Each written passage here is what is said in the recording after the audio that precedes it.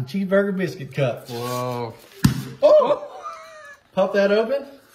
That got me off guard. Yep. And then we're going to take each one and you just smash it on in there. Yeah, just smash it on in there. Wow. Push it down because we're making a little cup. We're going to put a little mixture in there that we're going to make in a second. So, have you ever had anything like this? No. Man, they're pretty good. Wow. I haven't had this exact thing, but I've made some like bacon and cheese biscuit cups, which I guess makes more sense. But with the cheeseburger, oh my gosh, this is going to be so good. Man. So yeah, just make sure you got a nice little hole there. Throw that mixture in. Oh, yeah. Last one. We'll get that later. There we go. See that? Yeah. All right, so we're gonna put this over here. I got some meat that I already browned and cooked. All right, and we're gonna make a little mixture in here. So first we wanna take some brown sugar. Okay, nice. Maybe a little bit more. Okay, oh. Tiny bit more. A little sweet. A little bit more. There we go. Mix that in there a little bit. All right, and we got some ketchup. Oh. Ketchup, as my Oma says. Where's your Oma from?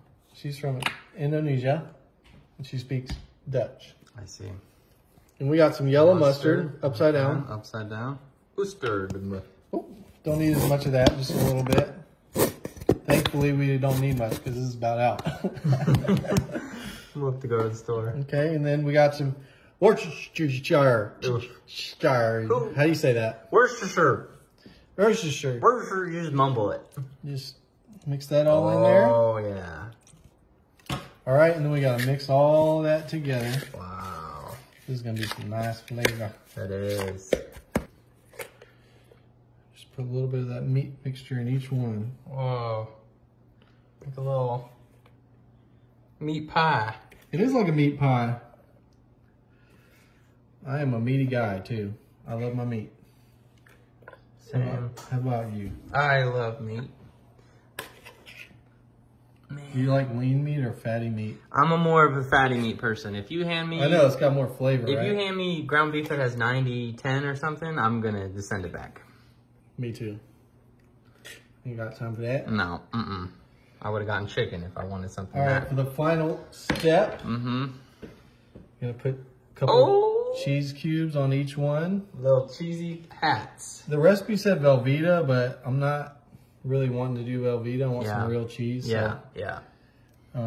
Oh, man. I got some sharp cheddar. This is going to look great. It's going to look so good. Wow. Mmm. Look at that. And it's going to melt on the top like that? It's going to be so good. Wow. All right, and last little bit. There we go. All right, so follow me around here. We got the oven preheated to 400. 400 degrees. For how long? For about 15 minutes. All right, so come check back on it in 15 minutes. Wow. All right, let's take a look. Whoa. Ooh. Those look good. Bubbly cheese. Oh my goodness. Wow. Wow, look at that. Wow. That is awesome. Look at that. Get that wide view too, like come out a little bit. Look at yeah, that. Nice view of that. Okay. Let's see how it's looking. Ooh, perfect. Look at that. Wow. That is a nice looking. Yeah. Oh, it smells buttery too. Oh my gosh. Wow. Let's see if it's too hot to. No, I can bite into this. Oh my gosh. Wow. Is that good? I'm super good.